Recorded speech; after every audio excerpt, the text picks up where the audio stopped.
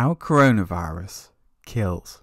Have you ever wondered how something so small can cause so much damage? Well, in this video, I'm going to explain one way coronavirus kills human beings. In particular, I'm going to explain the process of a cytokine storm. SARS-CoV-2 enters the alveolar in the lungs. SARS-CoV-2 is the official name for the COVID-19 virus. It stands for severe, which means something very bad, acute, which means it rapidly progresses and sometimes needs urgent care, respiratory, which is anything to do with breathing, and syndrome, which means a combination of symptoms associated with each other. In this case, the virus. CoV-2 stands for coronavirus, which is the family of viruses that this comes from, and the 2 indicates that this is the second incarnation of SARS the world has seen. Alveolar are the microscopic air sacs in the lungs that take up oxygen and pass it into your blood cells, which go on to deliver it around your body. Your body needs oxygen to survive. The problem is, it means inhaling all sorts of nasty things in the air around us. However, the body does have defences against these things in our noses and throats, but for the purposes of this video, I'm just going to talk about the defence mechanisms in the lungs. The first line of defence is called the alveolar macrophage. You could call it the front line of defence, so go ahead and give them a clap if you like. They are a type of phagocyte, which means that they eat cells. They secrete oxygen metabolites, which signal whether the cell is good or bad.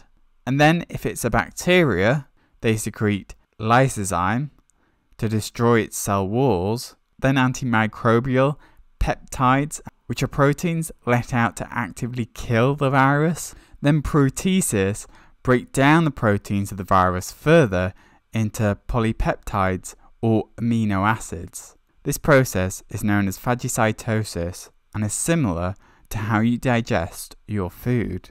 But the alveolar macrophages can also send a message through peptides to activate T cells. T cells then divide rapidly and produce cytokines, which tell other cells to do things too.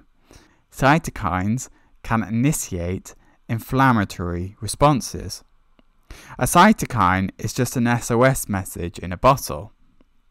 It will not kill you directly, but you can be killed by the cells performing the message set out in the cytokines. Without cytokines, there would be no message to send to the cells to defend the body, and a virus would overwhelm the cells in our body very quickly, killing each of our cells as it reproduces. But why a message in a bottle? Wouldn't it be better to have a targeted telephone call? Well, because the body is more of a sponge, dense of quickly circulating fluids, chemical substances struggle to spread through these fluids and may not travel fast enough, and often they are not addressed to a single central command, but to all the surrounding tissues.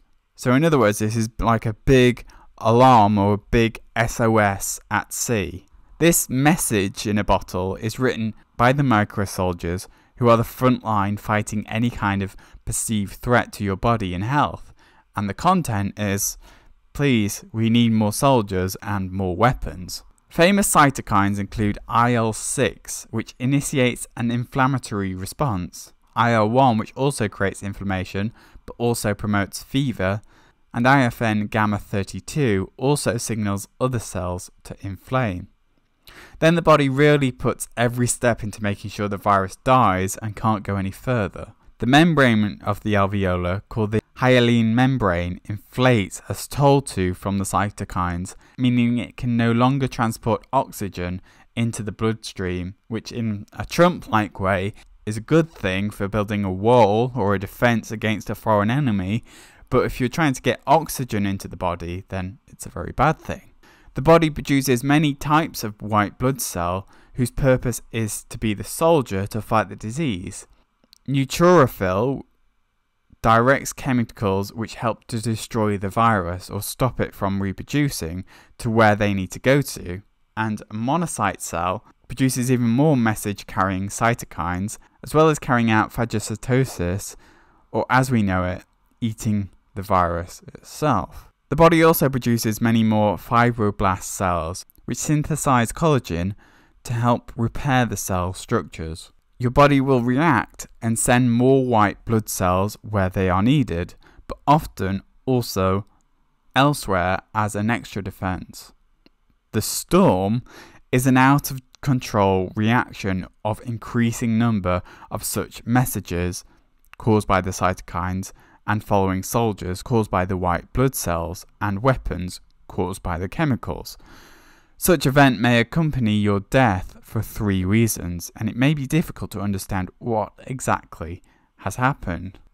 It could be that the threat is already too much for you, so the virus is already in lots of places and in big numbers in the body, so you will increase and increase and increase your defenses and messages to have new ones, but this will be useless, like trying to repair the Titanic once it's already halfway sunk. It could be that the frontline soldiers, those white blood cells I mentioned, have gone out of control and have begun creating themselves much more damage than the threat of the virus itself. This damage leads to the dangerously ambiguous message in a bottle that we are overcome and need more soldiers and weapons sent through the cytokines. And then when this message is sent, the new white blood cells begin participating and chemicals to what has become not war but a mutiny or a civil war, and this increases damages and more SOS messages are sent and more soldiers and weapons are sent to participate, and so on and so on. The key magic words in textbooks are overdriven immune reaction and positive feedback. It's kind of like nuking Chernobyl after the reactor has already exploded, because the cytokines, those communist cytokines, are giving the wrong information to the white blood cells and telling them they need more defenses rather than less defenses, because basically the body knows that there's a problem, but it doesn't know what the response to that problem should be. Finally, it could be that some mechanism that multiplies messages along the way has become excessive. Whoever receives a message sends many more messages around, and this leads to an overcrowding of soldiers or white blood cells that in these cases tend often to start attacking the tissues themselves instead of the proper enemies, and so we're back to the last situation. The mechanism that self-multiplies messages is a natural one needed to face those situations where you're on the brink of situation 1, and you need the body response to increase more quickly than the threat, as it is in real life, with our information and response to the virus. But once this process is activated, the counter mechanisms that should stop its excess, its overreaction, sometimes and for some reason are suppressed. So in addition, still for some reason we don't really know why, this overreaction may be activated by the body overestimating the load of the external threat. But for some reason, the reasons could be many, specific to the threat or specific to an individual's personal health status. This is like the fake news that is spread throughout your body, and something about this virus in particular causes at least one or all 3 of these situations to occur in your body, and we don't yet know why. More common sense suggests that the borders between the before described situations may be more grey. For example, situation 1 may trigger 2 and 3, or situation 2 may open a door to external threats that lead to 1.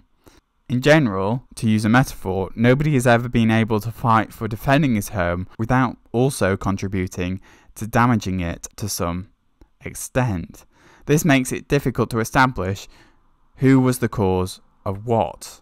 All this cell activity takes more energy and oxygen from the patient, and if there's too little oxygen and energy to repair cells in the body, organs fail and the person dies. The damage to the lungs and inflammation can also cause what's called ARDS, or acute respiratory distress syndrome, which is a collection of symptoms such as shortness of breath, rapid breathing, or bluish skin, the damage from which can sometimes affect you for life. Sepsis is also another potentially life-threatening condition caused by the body's response to an infection.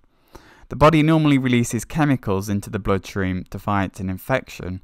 Sepsis occurs when the body's response to these chemicals is out of balance, triggering changes that can damage multiple organ systems. Septic shock is a severe and potentially fatal condition that occurs when sepsis leads to life-threateningly low blood pressure. And low blood pressure is harmful because the brain will fail to receive enough blood and therefore enough oxygen and nutrients to survive. Sepsis can also cause what's called DIC, or disseminated, which means having spread throughout an organ or the body, intravascular in the blood system, coagulation, changing from a liquid to a solid.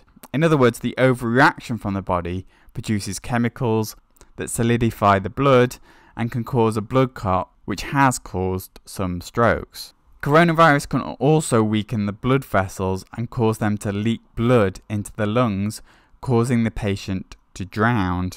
It can also cause kidney failure. It's worth remembering that only a small fraction of those who get COVID-19 will experience these symptoms. This suggests that cytokine storms, septic shocks, and all the rest of the dictionary that we've just talked about are actually rare phenomenon. Because we know this virus affects mostly the elderly or those with underlying health conditions, there is a school of thought which suggests the reason behind excessive immune responses is because sicker people already have the white blood cells in alarm mode, as if the body when most under threat acts like the country when we raise the terrorism threat level. It doesn't mean immune deficiency sick people can't get even more ill as a direct result of the virus, a bit like how raising the terrorism threat level doesn't mean terrorists can't attack, but it does help the white blood cells prepare and keep the body alive. Now, because they're always on edge, they might overreact to a virus like COVID-19. Another school of thought thinks that if you have a condition like diabetes, chemicals which exchange messages throughout the body are already compromised, and therefore this may affect the steps of a cytokine storm, leading to an uncontrolled immune reaction. The steps leading to what has happened are specific. Nobody believes that a standard chain of events explains what we are seeing in these days. Pathways are clearly many, and the explanation I've given massively oversimplifies the process. The cytokine storm is one of the visible expressions of an immune reaction that ends up being the specific cause of the final failure of some organs. It is difficult to establish at which extent this reaction was really excessive, because sometimes a suicide mission is the only way to give you a few chances of saving yourself. But do you agree with me? Join in the debate below and subscribe.